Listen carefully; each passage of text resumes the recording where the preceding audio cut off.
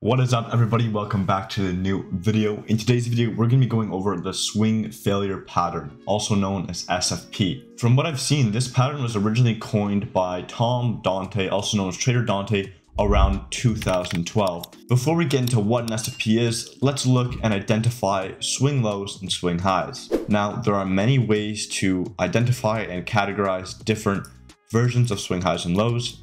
I personally use a 3-candle formation of a high followed by a candle with a lower high and a lower high.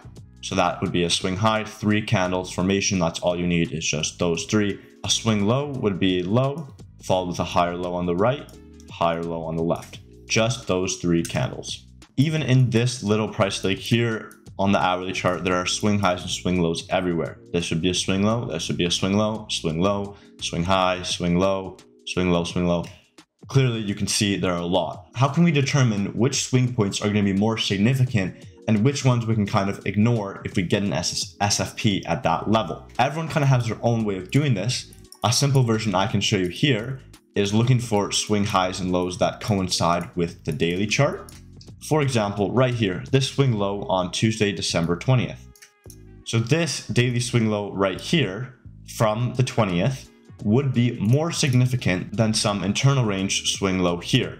And why is that? When we look at SFPs, they're essentially a sweep of liquidity. Our common liquidity rules apply here, as on the daily chart or on any higher time frame chart, there are going to be more eyes on the swing points, so obviously there are going to be more orders resting there. So on a daily swing low like this, when we come and revisit on the 22nd, we are going to have longs being stopped out below this daily swing low, and more importantly, we're going to have new short sellers who enter positions on a stop order or just getting short around here. They are going to be stopped out and they're going to be forced to buy the market back up as well, creating this move. If we're looking at this range here and we have this high up here and this low down here, and we're defining that as a range, obviously there will be more liquidity below this low than there will be below this low, below this wall, because there are just more eyes, and that is a full range breakout. Okay, so now let's get into it. What is an SFP? So an SFP is a candle that sweeps a previous swing point, as we've just identified, and closes back above it. So on the 4-hour here, this was our daily swing low, also a 4-hour swing low. And as you can see, we come, visit it on the 22nd here, our price drives below, but then we quickly sweep back up, closing above this swing low. So that would be a bullish SFP, sweeping the liquidity below and closing above. Now let's look at a bearish SFP. Here we sweep above the swing high, we are stopping out shorts. We are also initiating breakout long players who take a long above this high at the breakout here, thinking we're heading higher, which will quickly be found in a losing position, maybe a bit of a winner here in this example, but then most likely be stopped out as we travel below, which gives us more momentum in our selling. There was also another SFP here with this 1-hour candle, and as you can see, maybe multiple SFPs. That's something you can combine. Obviously, this is just a basis. Trading is special because we get to add on our own confluences and our own kind of bias in a way. So hey, maybe multiple SFPs at a level. Price may be bearish and maybe headed down soon.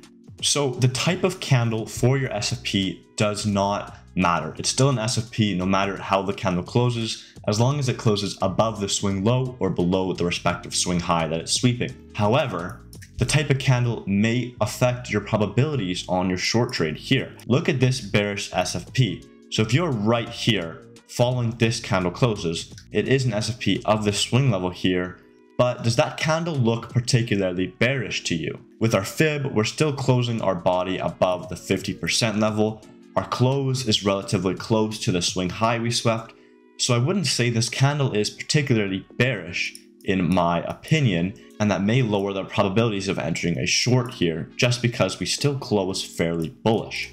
But a better example here is this swing high that gets swept and SFP'd. Of course, not really a major swing high, so that could lower your probabilities as well. As you can see here, this candlestick forms a shooting star pattern in an uptrend. This is known as a bearish pattern. You can see we come, sweep that high, then we close below our 50% mark. Majority of the candle is a wick here, and we trade down bearish, forming a bearish engulfing right away there. Obviously, we didn't get a huge move here, but I just wanted to demonstrate that principle. For a bullish example on the 4-hour here on the euro dollar, we have this swing low. Does just get barely swept, but that still is an SFP because it does sweep the level, forming a strong bullish hammer, and then boom, we quickly trade right back up. So really important to explore different confirmations. Maybe you get a high time frame SFP on the 12-hour daily, then you go look on the lower time frame for a confirmation, a break of structure. Maybe you use RSI, overbought, oversold. Maybe you use some sort of MACD divergence, or just a combination with another type of pattern. There are so many ways to create a system out of this simple pattern. Of course, it can be used on the lower time frames as well. One thing I want to note here is an SFP on a higher time frame is simply a deviation of a range or a high and a low on a lower time frame. Let me show you what I mean. So we have this weekly swing high here that we SFP it on this week as well as this week in August. Now on the daily chart, this swing high is only an SFP on this daily candle, but instead it's just a deviation on these other two. And moving down even lower on the time frames here, we can see we break out, retest, retest again, and then fail to break out, deviate this high level, break down below, even get an hourly retest on this candle here before trading back down below. Okay, so how we enter SFPs is another thing that you need to explore, and just like finding combinations of confluence and your patterns, there are many different ways to enter in SFP. You can enter at the close here. So on this 5-minute candle, say we were to enter here with our stop, do you put it just above the high? I've also seen people put their stops using an ATR based stop. You just add the ATR of your time frame up above and use that as your stop instead. Many different ways to do it. Obviously, you have to explore for yourself. Okay, so hopefully that all makes sense to you guys. So yeah, the SFP, just a sweep of a swing low or high with a close back above or below. Boom, SFP it, sweep the liquidity, close below, trade down. Bearish engulfing candle gives you more confluence for a short setup there. SFPs can give you bias, SFPs can give you entries, SFPs can just be a part of your checklist, which then you look for other things to find a high probability trade. Really just have to explore and figure it out for yourself. So if you're looking for more education on SFPs, trader Dante has some great education and webinar. I'm not affiliated with him at all, but there are some paid webinars. It's about 20 bucks. I watched one yesterday.